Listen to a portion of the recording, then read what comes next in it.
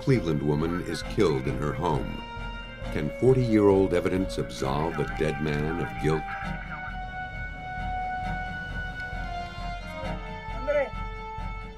A stormy argument ends with a gunshot. To investigators, the situation screams murder, until years later, when forensics throws new light on it. 2 homicides, 1 suspect. But the evidence needed to make the case was buried long ago. Will an exhumation put the final nail in the killer's coffin? At a murder scene, police must wring the full meaning from every available clue. But when the evidence is inadequate, detectives must return to the victim to make their grave discoveries.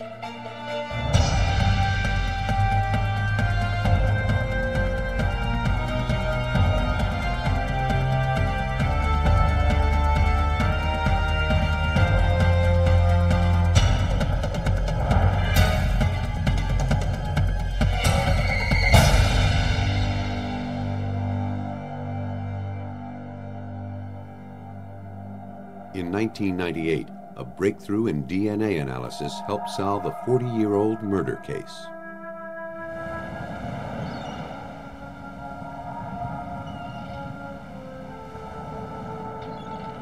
At sunrise on the morning of July 4th, 1954, Dr. Sam Sheppard slowly came to on the Bay Village, Ohio shore of Lake Erie.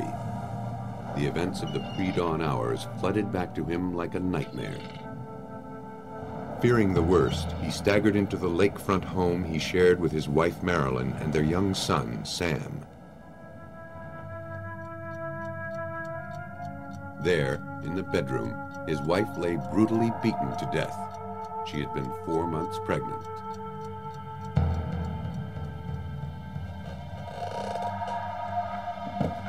Dr. Shepard told police he was awakened on the downstairs couch by his wife's panicked cries. When Shepard rushed to help her, he was attacked by a tall intruder.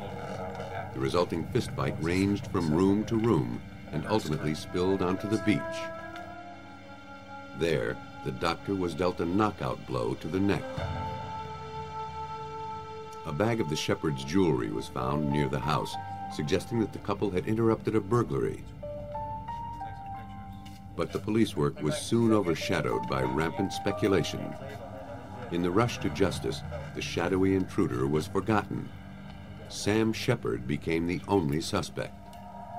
But a few people refused to believe Shepard was guilty and were determined to prove his innocence decades later.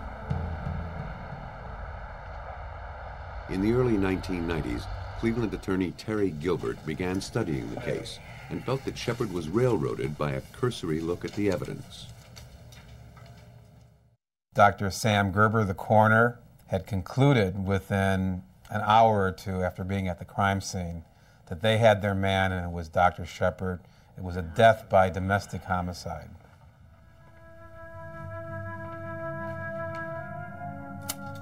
A trail of nearly 60 drops of blood led through the house. These were checked to ascertain they were human, but nothing more could be done with them. Forensic DNA analysis was 30 years away. Some of the bloodstains on the cellar stairs were overlooked for decades. Since Dr. Shepard had no open wounds, police assumed this blood trail fell from the murder weapon clutched in his hand. Forced entry marks on the door to the basement were never entered as evidence.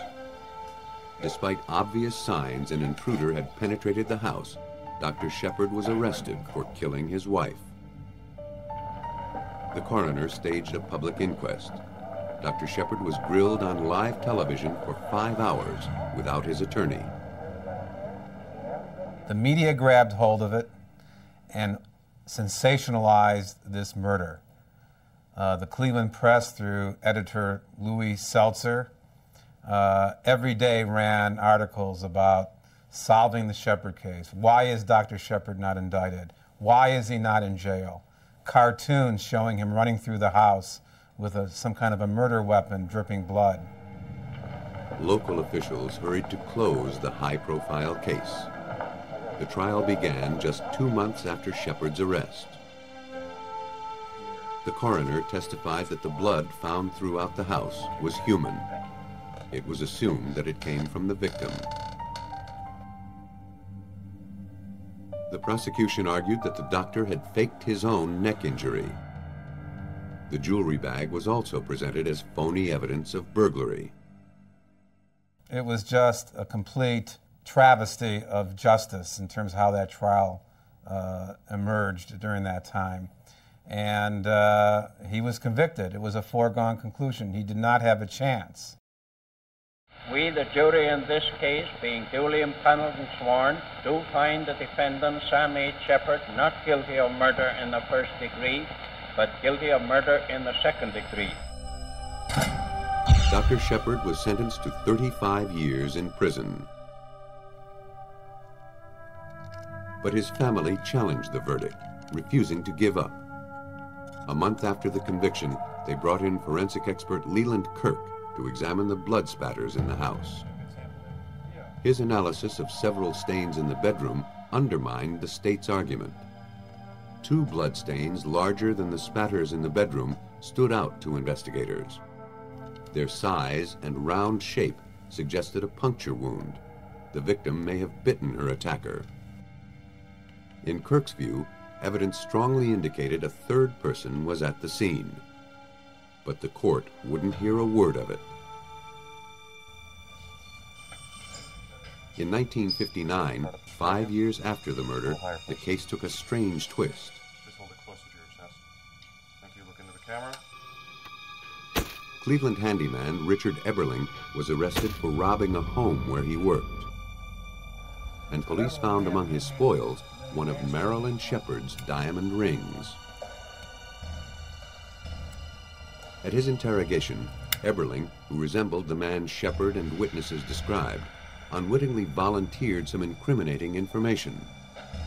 He said he had cut himself at the Shepard's house the week of the murder, which would explain any strange blood found there. But he couldn't have known that investigators had questioned the bloodstains. It sounded like a killer's alibi. Even so, the county prosecutor refused to look at this new evidence. On July 16, 1964, a federal district court ruled that Shepard was denied a fair trial. After serving 10 years in prison, he was released and granted a retrial. Evidence that was ignored, misread, or suppressed would finally be seen. For his second trial in 1966, 2 years after his release, Dr. Shepard had rising legal star F. Lee Bailey handling his defense. How do you explain his conviction in the first place? It was a result, according to Judge Weinman, and in my opinion, of mass hysteria generated by an overzealous press. Were you in on the case at the beginning? No, I've only been a lawyer for 4 years. He's been in jail for 10. Bailey eroded the prosecution's case point by point. After years of neglect, the forced entry marks on the cellar door were entered as evidence. Bailey also argued that traces of a possible intruder were lost when the victim's body was prematurely washed by the coroner. Finally, a doctor testified that the fractured vertebra in Shepard's neck could not have been self-inflicted. 12 years after the murder, the focus of the case switched to the mysterious intruder.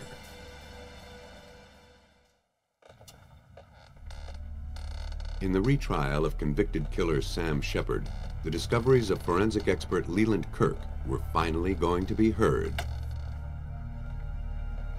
Kirk testified that one blood drop on the closet door came from a puncture wound. The victim had died of blunt trauma, ruling her out as the source of the stain. But a re-examination of the autopsy record showed that her teeth had all the signs of inflicting a single powerful bite just before she died. Dr. Shepard showed no such wound. After a dozen years, the phantom attacker was taking on human form. Kirk's road to the truth was a trail of blood. Any forensic scientist, even then, would have told you that blood, as soon as it hits the air, dries and coagulates. The blood could not have dripped from a weapon long enough to have made the trail. These were all of equal size, which indicates that it came from an oozing wound. And none of this was looked into in 1954. Though the victim was forever silenced, the evidence was speaking out. The second trial lasted 3 weeks. F. Lee Bailey had stirred a reasonable doubt in the minds of the jury. On November 16, 1966, Sam Sheppard was acquitted of killing his wife. But no one reopened the investigation into who had committed the murder. Potential suspects like Richard Eberling continued to be ignored. There was one reason. Many still felt Shepard was the killer, but that he'd been released on technicalities. Though the bloodstains gave him his freedom, they still smeared his reputation. He couldn't revive his medical practice. Just 6 years after his release, and after a failed second marriage, Dr. Shepard died of the effects of alcoholism. Through all the turmoil, Dr. Shepard's surviving son, Sam, lived quietly out of the spotlight. But in 1989, Richard Eberling, the Cleveland handyman and burglar, wrote to him from prison.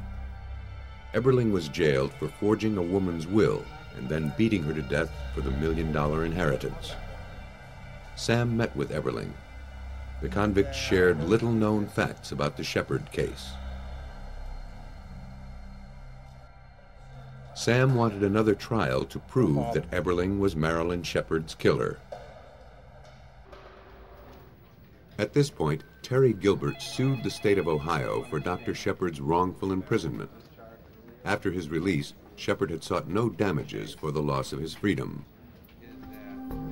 40 years after the crime, his family hoped to prove the doctor's innocence by unlocking the secrets hidden in a drop of blood. The bloodstain evidence was passed to Dr. Mohammed Tahir, DNA analyst at the Indianapolis Marion County Forensic Services Agency. I think that's an interesting thing. This one piece will make 52 layers. Watch on mobile devices or the big screen. All for free. No subscription required. And the actual challenge was not the DNA analysis, because this work we do every day. And the only challenge in this case was because the evidence was very minimum, very old.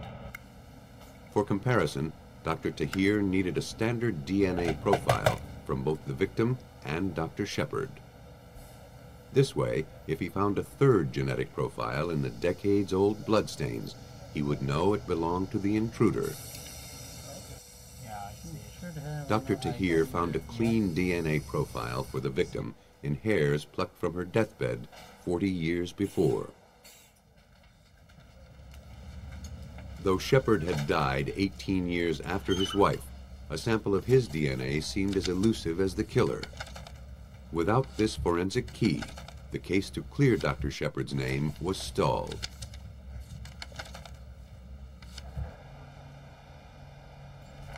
Then the doctor's son thought he had a first-class source of his father's genetic material. He presented some love letters that his father had sent his mother when they were courting in 1943. Dr. Shepard's DNA might still be in the saliva mixed with the glue on the envelopes and stamps. But over the decades, the envelopes had been handled by too many people. Any DNA found on them was tainted and unusable. Once again, the case bogged down. There was still one place left to search for the doctor's DNA: his grave. Hounded in life, even death could offer Shepard no peace. In 1996, an order for his exhumation was granted.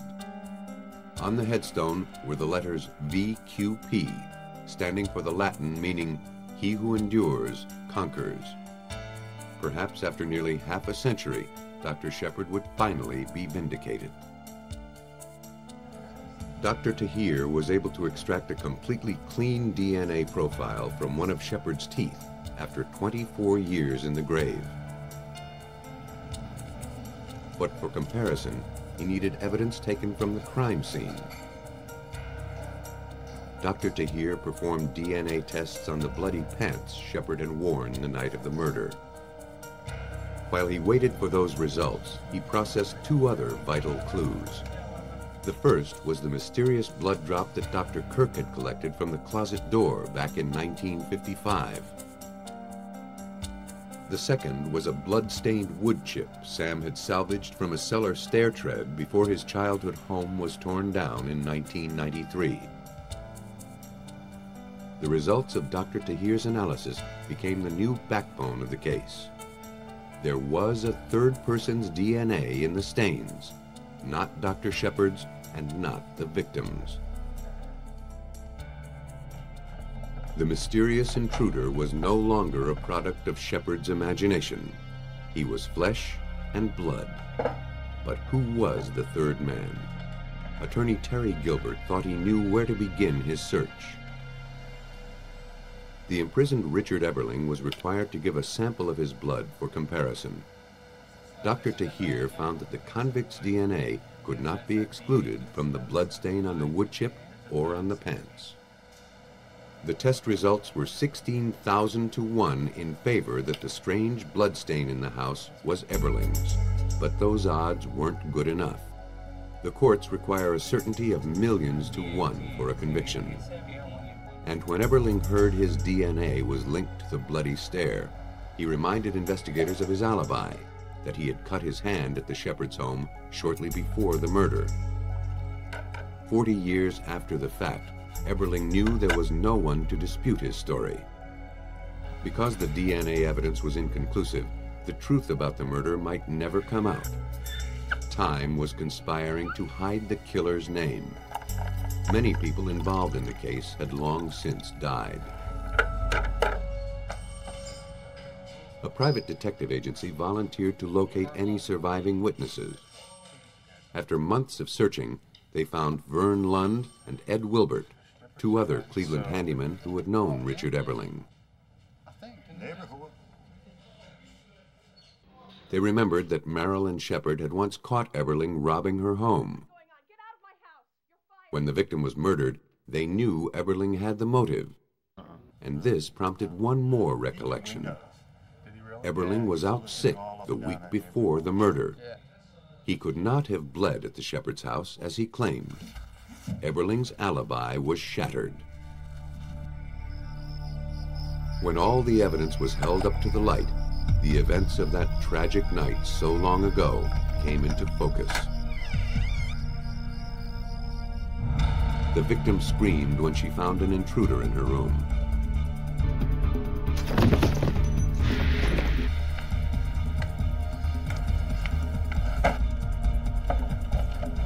Dr. Shepard rushed to her aid, but was knocked unconscious.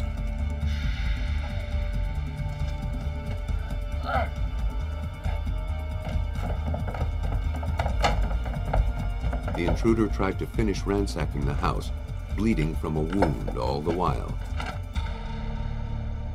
When Shepard accosted the killer again, the fight carried on to the beach. There, the doctor was struck so hard, a vertebra was fractured. But broken bones mean little compared to broken lives. It took forensic science 42 years to put the pieces back together. The forensic evidence that we uncovered in '96 was approximately 100 pieces of evidence. It excludes Dr. Shepard as the attacker and points to a very likely suspect named Richard Eberling. Eberling has denied that he's the killer, but in interviews over and over again, he has said things about the case that only the murderer would say. And this is an open case. It's still unsolved, technically. With each new clue, Eberling's shadow cast a longer pall over the case. But he died in July 1998, keeping his secrets forever. Forensic evidence is only as revealing as the experts who study it. The positive identity of Marilyn Shepard's killer remains a mystery. But thanks to a clear-eyed look at the clues, at least Dr. Shepard was able to convince his son of his innocence from beyond the grave.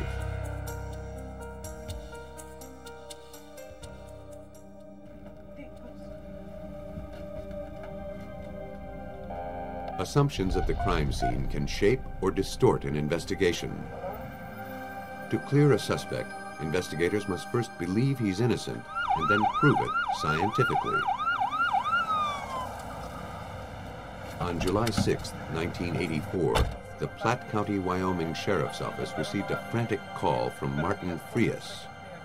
In a mix of Spanish and English, he told police that there had been a shooting. He could not give clear directions to the scene. Since Frias and the officers both knew a certain cafe in neighboring Wheatland, they met there.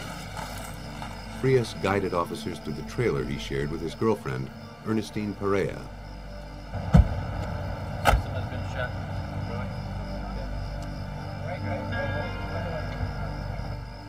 A grim scene awaited them inside. Perea's body lay face up on the floor. She had a wound in her abdomen. Frias's .300 Magnum rifle lay close beside her. Police found 2 bullet fragments lodged in the blood-spattered wall behind the body. Frias said he'd heard a muffled thump before he went to bed. Thinking it was merely Perea hurling shoes in one of her temper tantrums, he went to sleep. Hours later, when Frias awoke, he discovered the truth. His stormy relationship was over. Suicide was the initial ruling. After detectives interviewed Frias, he was released.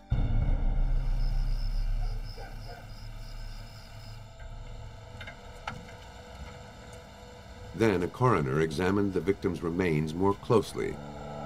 The bullet wound in the lumbar region was small, like an entry wound.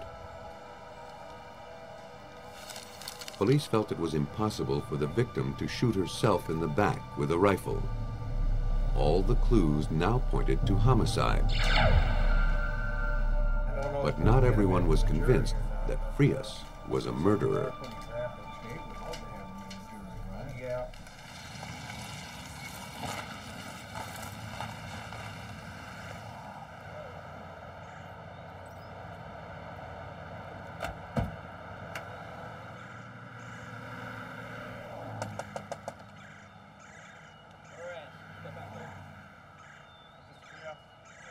4 days after the death of Ernestine Perea, Martin Frias was arrested and charged with his girlfriend's murder. Frias's attorney, Robert Moxley, believed in his client's innocence from the beginning. When she was killed and they didn't have the scenario of her being shot in the back pat in their minds yet, they turned him loose. He had no real ties to the community. He'd been there a long time, but he was an illegal alien from Mexico. He didn't leave. He could have just disappeared and never been seen again. But at trial, the state's forensic evidence was more compelling than Frias's cooperation with police. It even outweighed the fact that though Frias had a severely injured arm, he had somehow managed to load, cock, and fire an unwieldy weapon that required 2 good hands. And given Frias's injury, the victim could have defended herself. But none of this mattered at the trial. According to the state's forensic tests, the victim's blouse showed no gunshot residue. Clearly, she had been shot from a distance. A medical examiner confirmed that the clean-edged wound in the victim's back marked where the fatal bullet had struck her.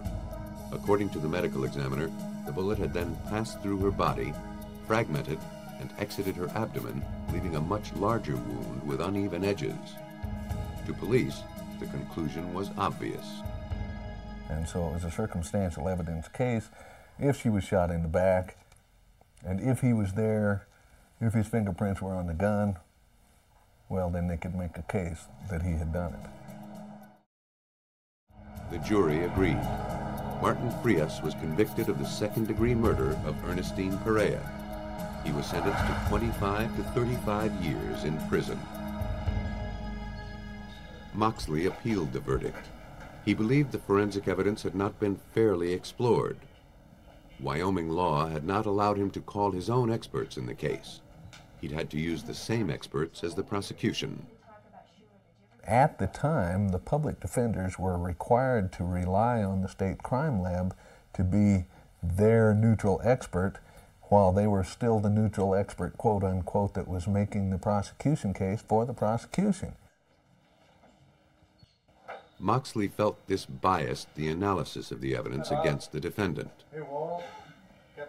Over the next year and a half, he and his assistant, Walter Carroll, fought their way through the courts to have Martin Frias retried.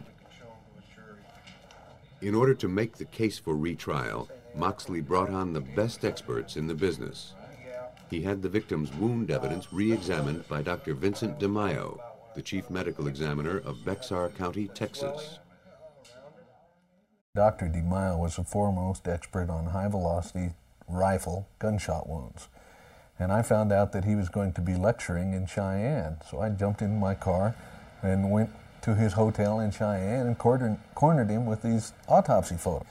He took really one look at those autopsy photos. He held them out like this, and he held them up to his nose, and he says, "That's a contact wound."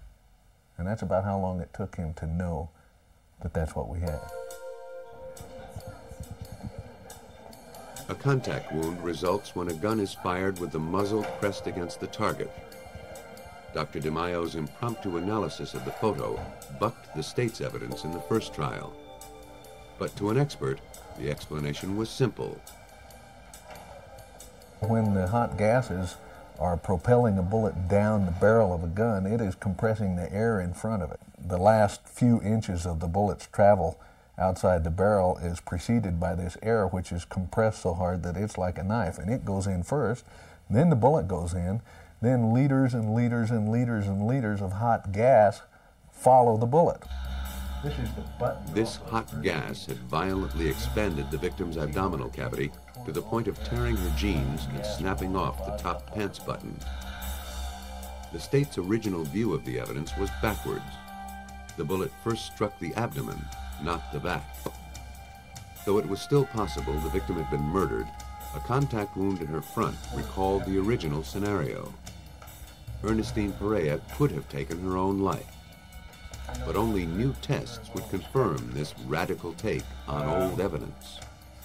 The victim's remains had long since been buried, but police still had her autopsy x-rays and the blouse she'd worn when she died. When DeMaio's findings were presented to the Wyoming Supreme Court, the case was reopened. Martin Frias was granted a retrial. In preparation for the new trial, along with DeMaio, Moxley brought in Robert Lantz, director of the Rocky Mountain Instrumental Laboratories in Fort Collins, Colorado, to examine the case.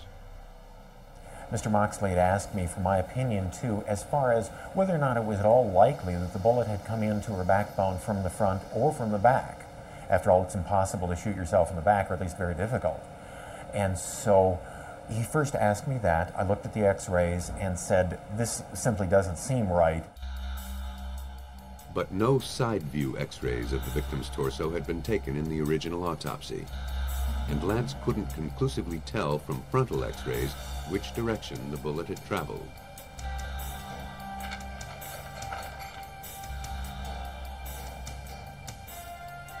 For now, he had to focus on the blouse. With a stereo light microscope, Lance observed that the fabric around the bullet hole in the front of the blouse was scorched and melted. This indicated a point-blank discharge of the weapon, but from the front, not the back. Next, Lance studied the gunshot residue on the blouse. Its distribution would tell him whether or not the gun was fired at close range. When the muzzle is close to the target, the residue saturates a very small area. At longer range, the residue area expands, but starts to thin out. I tested the overall cloth using what's called rhodazonic acid. The rhodazonic acid is very useful to give me a pattern of the gunshot residue so that I can make an estimate of what the firing distance was and to see whether or not there is more gunshot residue on the front of the shirt or on the back of the shirt.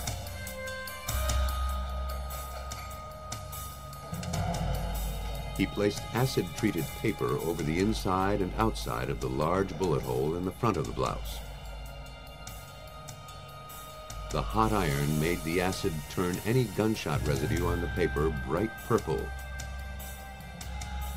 The prosecution in the first trial had claimed the victim was shot at a distance. To Dr. Lance, the evidence told a different story. And this shows us very easily the pattern, so that we could see that there was a great deal of gunshot residue in a very tight mark around the hole and relatively little even a short distance away. Once again, the forensic evidence pointed to a very close range shooting. If the victim had been shot from the front, she had seen death's approach. The question remained whether she'd welcomed it. In the retrial of Martin Frias, forensic gunshot analyst Robert Lance was wiping the defendant's slate clean with the victim's own blouse. But more rigorous tests were still needed to confirm that the victim was shot from the front. No ordinary microscope would be up to the task. To find the truth, Lance placed samples of the blouse in a scanning electron microscope to analyze the gunshot residue more closely. He discovered that the concentration of the residue decreased as the microscope panned from the front of the blouse to the back. That suggested a frontal entrance wound. The new defense was almost ready.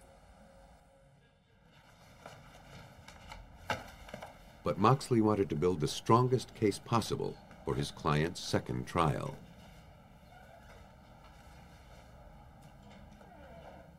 A blood spatter expert proved that Perea was seated on the floor when she was struck from the front. Of the wall where the blood splatters were. A ballistics test proved that the slug had expended its energy before striking the spine, breaking up, and exiting the body, again suggesting front entry. Medical records showed that the victim had been hospitalized for attempted suicide several times in the past. And Perea's fingerprints on the gun were oriented as if she'd held it upside down, thus bringing the trigger within reach.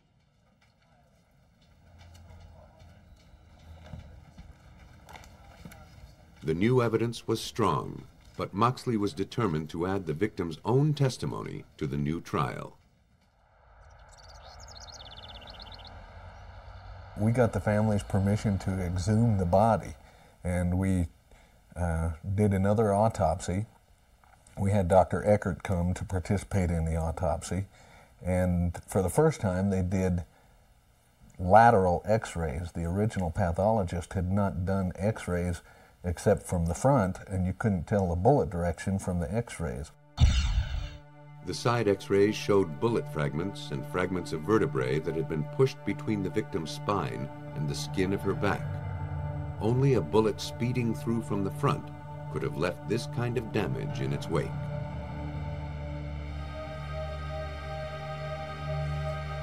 When all the parts of the puzzle were fitted together, a picture of the victim's last night became clear.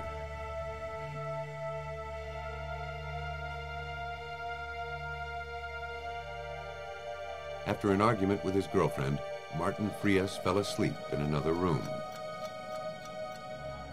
Anger, depression, and a high blood alcohol level drove Ernestine Perea to make a final suicide attempt. She sat on the floor with the rifle resting on her extended legs. But the instant her troubles ended was the very moment her boyfriend's nightmare began. We convincingly proved just exactly how Ernestine committed suicide. We showed the pathology evidence, we showed the blood splatter evidence, we showed the gunshot residue evidence. There weren't any questions to be answered by the time we were done with our forensic evidence. Open door, please. Ultimately, the new X-ray evidence from the victim's grave clinched the case. In Martin Frias' second trial, the jury needed only an hour and 45 minutes to find him not guilty. After serving 2 years and 10 days in prison for a crime he didn't commit, he was finally set free.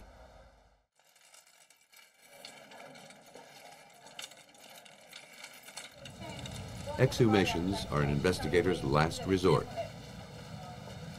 The forensic evidence taken from the grave can either acquit or convict.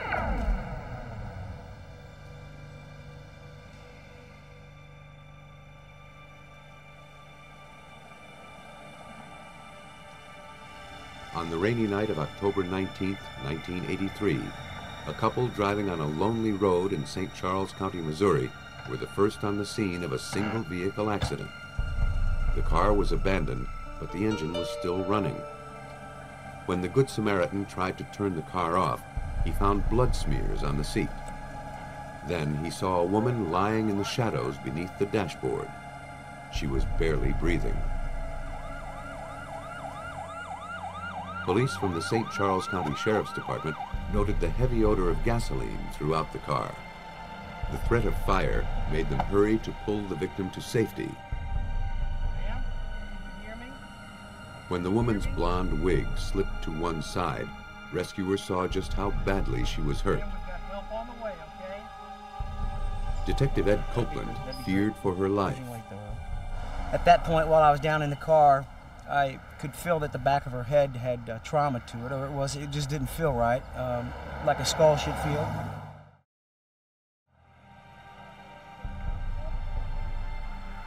As the woman was rushed to the hospital, the car's registration was traced. It belonged to Jim Williams, a successful electrical contractor. Police phoned Williams, then drove to his home to inform him of his wife's accident. They found him sitting in the rain, waiting for them.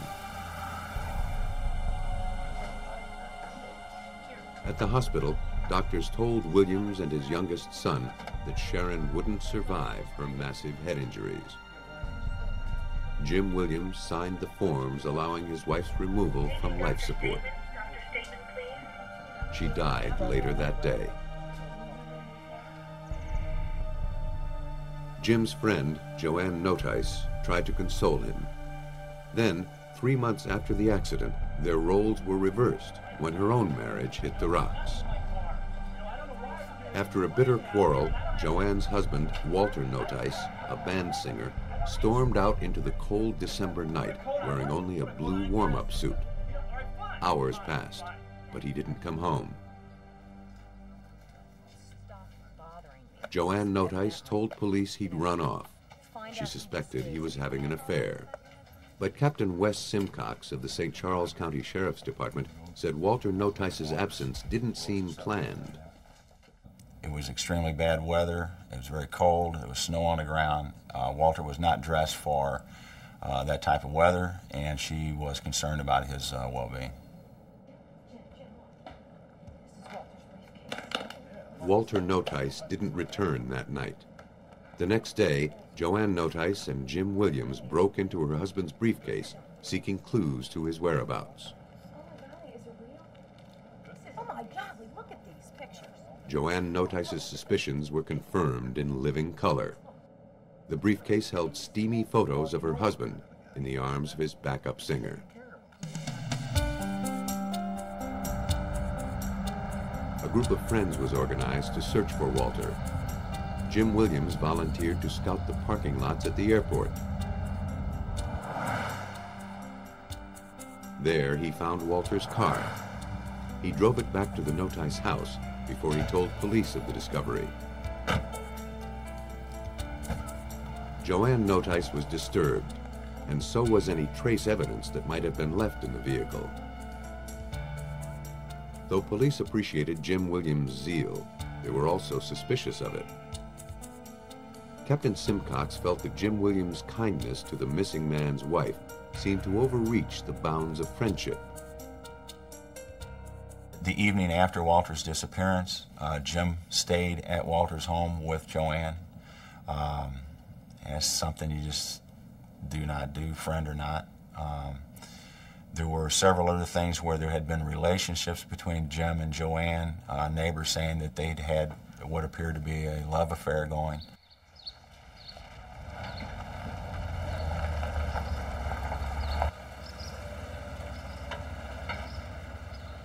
Defying the ugly rumors, Williams continued to aid his friend in her time of trouble. He helped her search the truck the band toured in.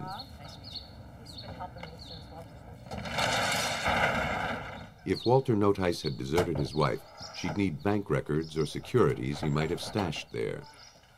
But in the search for money, Joanne came up empty-handed. In the search for Walter, the police had no better luck. New Year's Eve came and went, with Walter Notice missing his band's best playing gig of the year. He needed the money. Police thought he would have shown up, if he were able. None of Walter's friends or band members or family members could verify that in fact, he had left the country or the state or had gone somewhere. So it was our opinion that, that foul play was involved, but here again, we couldn't find anybody. Police stepped up the investigation of Jim Williams. They learned that just 2 weeks after Walter's disappearance, he was making plans to sell his house and move in with Joanne Notice. Detectives questioned Jim Williams' children. His youngest son, Brett, still lived nearby. He told police he thought it odd when his father ordered a flower box built in the dead of winter at the house he was trying to sell. But the young man told police he had gotten an even more disturbing surprise.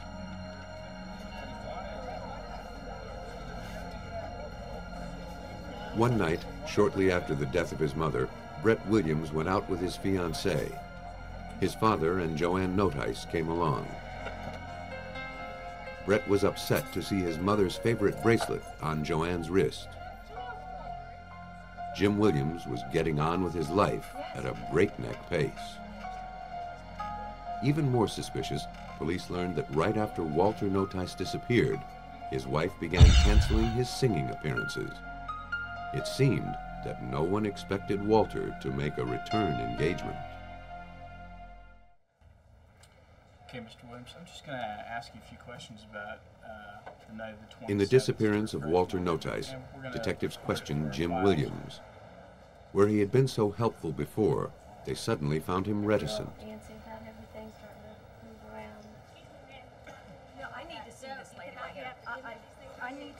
When Joanne's turn came, she was still angry over her husband's desertion. Joanne, during the interview, had made some comments about her and Walter's relationship, that it was not good anymore, that she, in fact, wanted a divorce. She made the comment that if, in fact, Walter was gone or dead, that good riddance. So she was not happy with Walter at all. Their relationship was very weak. She wanted out of the marriage, but here again, she did not indicate that she was involved in any way with Walter's disappearance. Detectives refused to give up the search. They combed Williams' job sites and his property, looking for clues. But Walter Notice was nowhere to be found. It was as if the earth had swallowed him up. In April of 1986, 6 months after Joanne Notice had divorced her husband, she and Jim Williams tied the knot. Neither suspected it would soon become a noose. Then a coincidence sent police down a familiar road, but with a brand new point of view. At the exact spot where Sharon Williams had fatally crashed her car, a second car plowed into the ditch. It landed at precisely the same place as the Williams car, indicating it was going the same speed. But this driver emerged without a scratch. Investigators began to rethink Sharon Williams' death. The connection between the death of Sharon and the death of Walter was made when one of the officers that was at the scene had called me and asked me if I recalled that accident and who the husband of this woman was. And of course it was Jim Williams. With no new clues to Walter Notice's disappearance, investigators took a closer look at Sharon Williams' fatal accident. In October of 1986, when Chief Medical Examiner Mary Case studied the accident report, she finally saw what others had missed. My opinion after reading all of that material was, I think that it is highly inconsistent, this injury that she has, with the accident. I think it's very likely that she had a homicidal assault, blunt trauma to her head, someone beat on her head and caused her to die. This meant the accident might have been staged, but Case couldn't prove it based on the old report. There wasn't enough to implicate a suspect. By this time, the only concrete evidence lay at the bottom of Sharon Williams' grave. In April of 1987, almost 4 years after Sharon Williams was buried, her remains were exhumed and re-autopsied.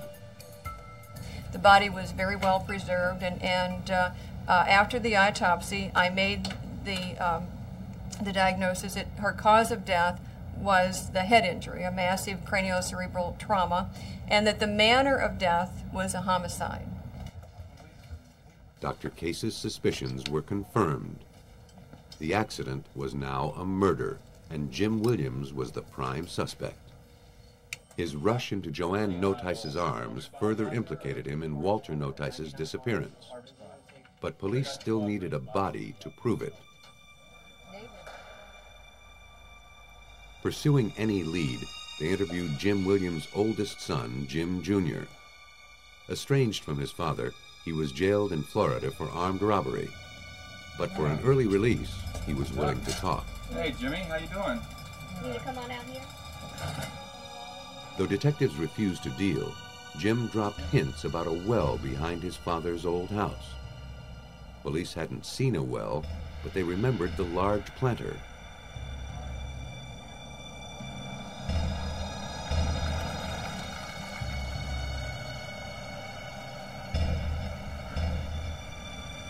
Detectives returned to the suspect's former home. There, they served a search warrant and examined the flower box that Jim Williams had commissioned 4 years earlier. As police dismantled the planter, they broke open the case. The new owners of the house had no idea they also held a mortgage on a burial plot. We got out there, we brought several investigators with us, and began the task of taking apart a flower box that had been placed over the top of the cistern. Once the lid was removed from the cistern, it was amazing to us that the body of Walter Scott was floating on top of the water.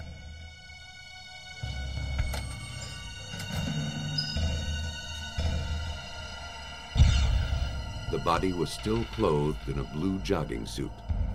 Only now it bore rope restraints and a bullet hole. Dr. Case made a positive identification. The murdered singer had been found. The x-rays revealed the betrayal. Without even doing an autopsy, you know this is a homicidal death. He didn't bind himself up and get in there and die either from natural, accidental, or suicidal causes. Somebody did this to him. An autopsy confirmed that the victim had been shot once in the back. Though police had suspected foul play almost from the beginning, forensic science uncovered the entire murderous scheme. Investigators believe that in October of 1983, Jim Williams bludgeoned his wife with a pipe or a crowbar. He then drove her to the country road where he staged the wreck. After he doused the car with gasoline, he started a small fire, hoping to incinerate the evidence. Then he left her for dead, but the rain put a damper on his plan. Though Williams failed to kill his wife with a blow to her head, he finished the job with the stroke of a pen. Only 2 months later, he ambushed Walter Notice. He bound the body and lowered it into the well, successfully hiding it for years.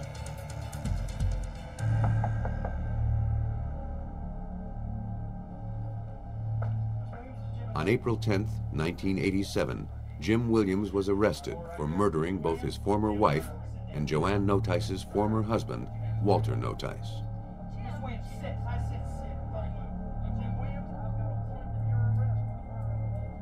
In 1992, Williams was convicted of 2 counts of first-degree murder and sentenced to life in prison. Joanne Notice got 5 years for hindering the prosecution.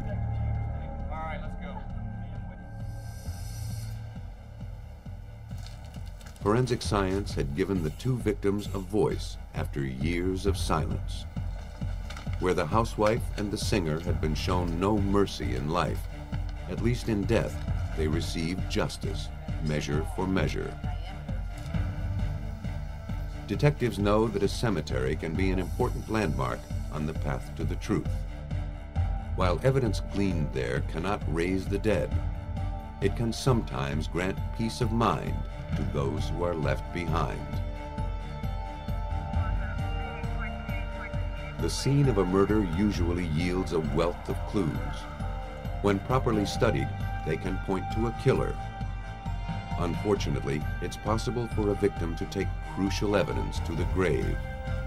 Then, it's up to forensic science to resurrect the truth.